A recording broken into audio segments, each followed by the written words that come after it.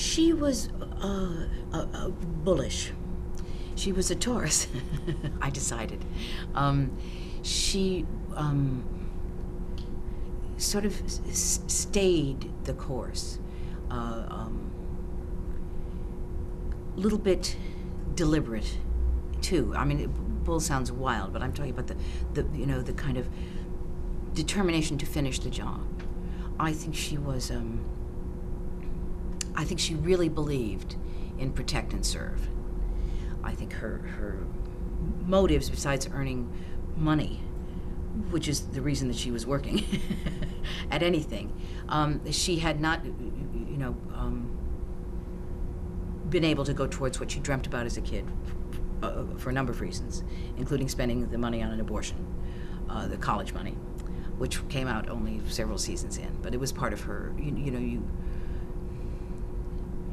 when you get to play a character for a long range of time, in different situations, it's not Medea every night. She's not killing the kids every night. There's all these different situations. Some of them are ridiculous and some of them are, but the opportunity for an actor is different than either a movie or a play.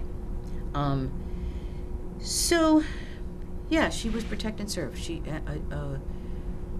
But when Cagney early on, and I looked at these again because we were trying to sell the DVDs, and I thought, oh, I better do my homework. I hadn't seen them in a quarter of a century. But when Cagney accuses her of working to put, to get orthodonture for her son, she was correct. And possibly Mrs. Lacey should have corrected her with what's the matter with that. She wasn't in pursuit of a career. She was in pursuit of a paycheck. She was a worker. She was going to, but she didn't want to do extra, and she didn't want to be pulled around by this nut of a partner and a loose cannon. And she also became invested in protecting the partner. You literally have somebody's back, which was the setup. That became part of what she had to do.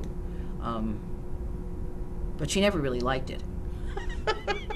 Whereas I really did like having Sharon's back, and I was interested in a career, and I neglected my family because once upon a time I was going to write a book called She Gets 14 Hours. When that's literally true out of 24 hours, then the person you're pretending to be gets more attention than the person that you are.